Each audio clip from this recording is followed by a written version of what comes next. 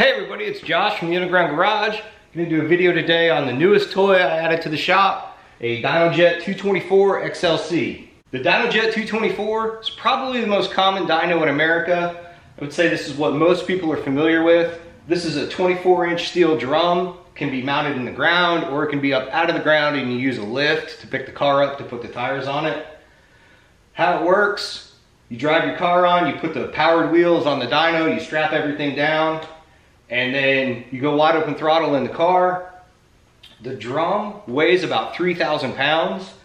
So the dyno software, the computer running the dyno, will calculate how fast you can accelerate that 3,000 pound drum from wherever you start the pull to wherever you end the pull, from 30 miles an hour to 80 miles an hour, etc.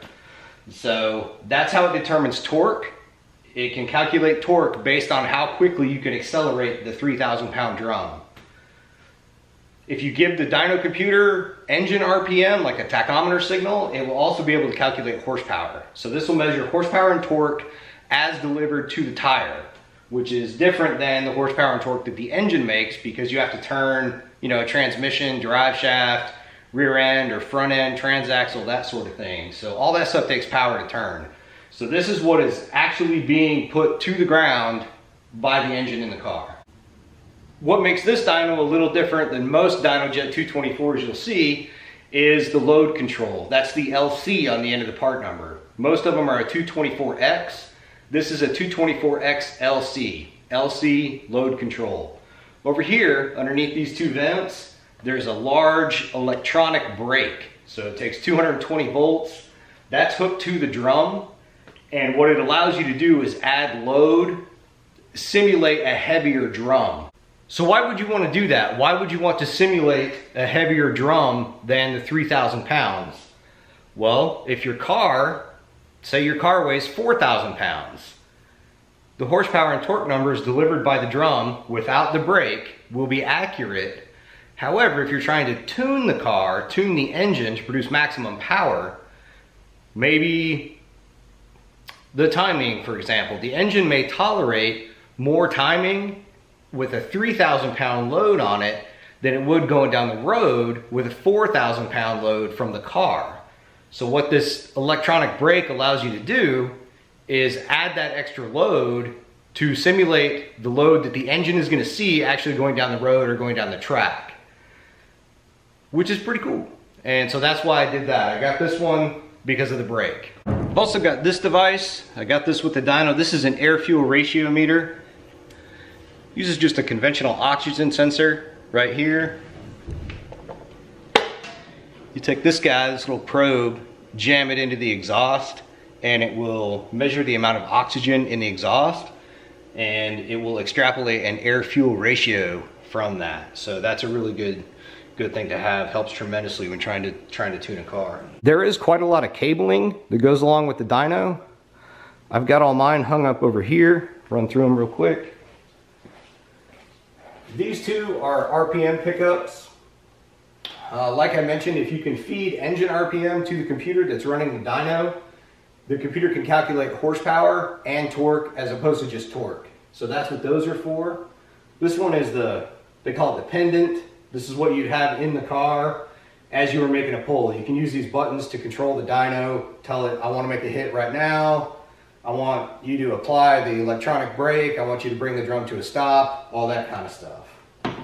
This one here, this is a boost or vacuum sensor. So I can use the computer that is controlling the dyno to log boost, vacuum, anything in between. And the last one over here, this is a grounding cable. This was not gone over very well in the instructions that came with the dyno, but it ended up being really important.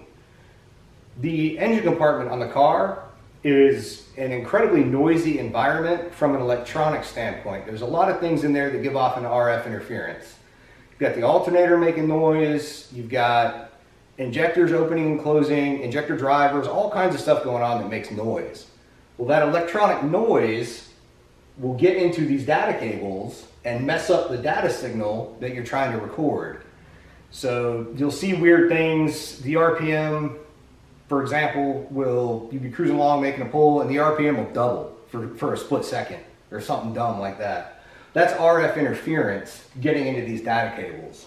Well, if you take this ground cable, you hook this to the negative battery post in the car, the other end hooks to the metal chassis on the dyno.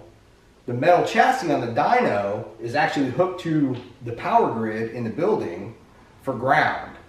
So all that interference is way more likely to run through this cable to that ground as opposed to getting into your data acquisition cables and giving you bum data.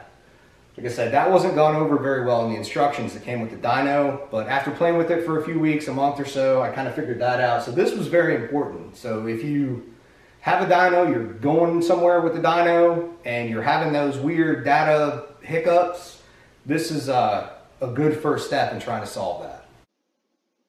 All right, when you open up the dyno control software, this is what you're going to see. This is your basic gauge layout. It shows temperature in the room, that sort of thing.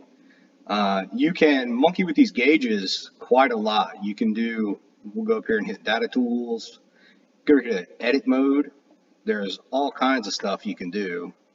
We're gonna, let's do, I don't know, we want to do one of these. And we can grab humidity, barometric pressure, all kinds of stuff. You can look at the drum acceleration, force, power, etc. One of the configurations that I use a lot, I've got saved up here, is my gauge layout. And so this is booster vacuum, and this is also booster vacuum, just on a vertical gauge. Air fuel ratio, I've got engine RPM, the speed of the dyno, real-time power, real-time torque, and then also the correction factor, the humidity, barometric pressure, and the temperature. So you can kind of see that stuff bouncing around a little bit as the dyno's looking at real-time weather data here in the shop. This is what you're going to see after you make a pass on the dyno. You got torque is the slightly faded line, and then power is the darker line.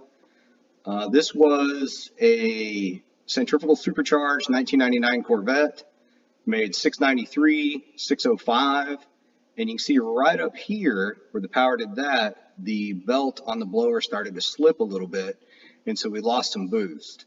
So that's why the power went down. If the belt would have hung on, it may have made, you know, 730, 750, somewhere in that range. The second graph down here is air fuel ratio. Do this. So you can see the air fuel ratio, pretty flat. Everything was pretty good there. One neat thing with that electronic brake, I'll show you guys. Let's do,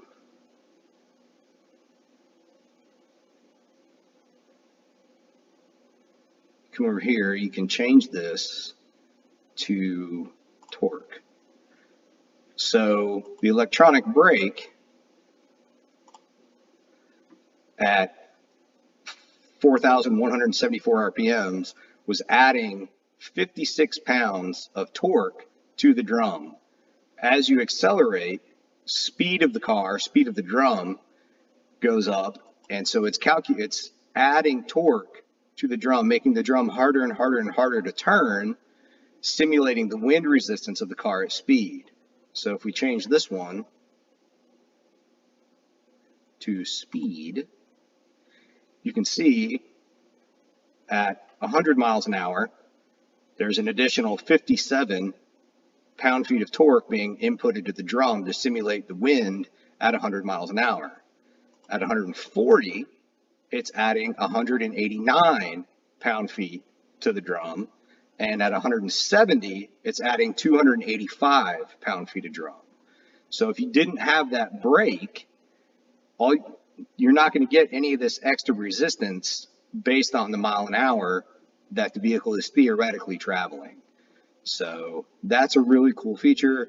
I really like being able to put the load on the engine as it would be going down the road, as opposed to just the inertia associated with accelerating the drum. So what are my thoughts on the dyno in general? I'm very happy with it. It does everything that I wanted it to do. Really the only negatives are the lack of instruction associated with the software.